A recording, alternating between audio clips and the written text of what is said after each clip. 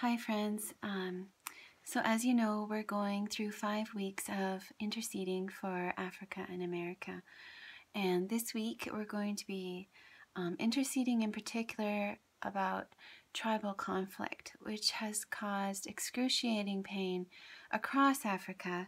We don't have time to address all of the ways that it has hurt our African brothers and sisters, but I wanted particularly to focus on Somalia today. It's on the far east of Africa, right on the coast there. So it's actually only a couple countries away from Uganda, where which is our main central location of operations. And I've been reading this book, which I highly recommend. It's called The Insanity of God by Nick Ripkin. And you need to really brace yourself for this book. It's got a lot of hard stories in it, but it talks about the brutality of the war in Somalia, and it's just over, well, it's over tribal conflict, but it's also fully Islamic, minus a few Christians who, as soon as they are heard about, are shot and killed. The Muslims there in Somalia are very militant, and the poverty is just unbelievable. When Nick writes about his humanitarian organization going in, and they would go through entire villages that had been totally forgotten about, village after village, where people had just died sitting at their table. There were a couple girls. One girl was brushing her hair and she had died. It's of starvation. They've died of starvation because of the war. The government has destroyed its own cities. This is definitely this is Satan trying to destroy all of his children. There was a story about how he came across this tiny little girl, and apparently she was 3 years old, but she was only like 12 pounds, and she was just sitting perfectly still in the hospital, just perfectly still. And he went and he touched her cheek, and this beautiful smile spread across her face.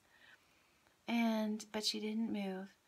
And when he walked by a few hours later, her bed was empty and she had passed away. Millions of people have become refugees in this country. Hundreds of thousands of children have died.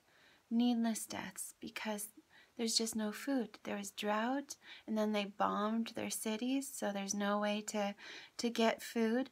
Any humanitarian aid that was sent in by the UN, it was often confiscated or stolen. This country needs our intercession. It has been 20 years nearly of ongoing battle, just excruciating. The movie Black Hawk Down was based on the Battle of Mogadishu, which is the capital of Somalia. You guys, my heart aches. They need the light of Jesus' love in that country. So many innocent people are suffering, and I say innocent meaning they are just trying to take care of their families.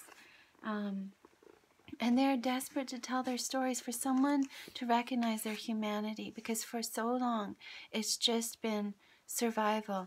There was a story about how these government trucks came into a village, a larger village, and Nick was so happy that they were finally giving aid to their people.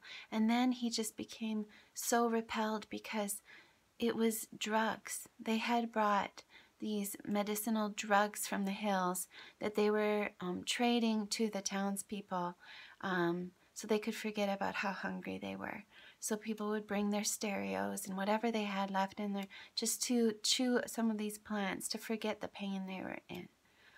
You guys, we really need to pray for Somalia this week, but I also want to charge us to pray for America and just You know, these things are caused by allowing hatred into our hearts. You know, and hatred makes our hearts cold. And I want us to pray for the Church of America, that the Lord would reveal any place that hatred has caused division in our continent. North America, I'm going to say, because I'm Canadian.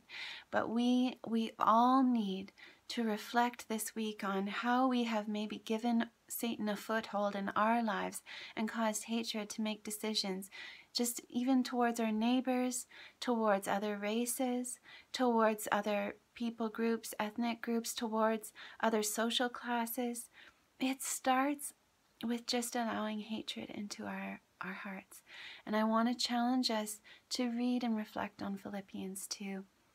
Therefore, if any of you have encouragement from being united with Christ, if any comfort from his love, if any common sharing in the Spirit, if any tenderness and compassion, then make my joy complete by being like-minded, having the same love, being one in spirit and of one mind. Do nothing out of selfish ambition or vain conceit. Rather, in humility, value others above yourselves, not looking to your own interests, but each of you to the interests of others. Can you imagine how our world would change if we did that?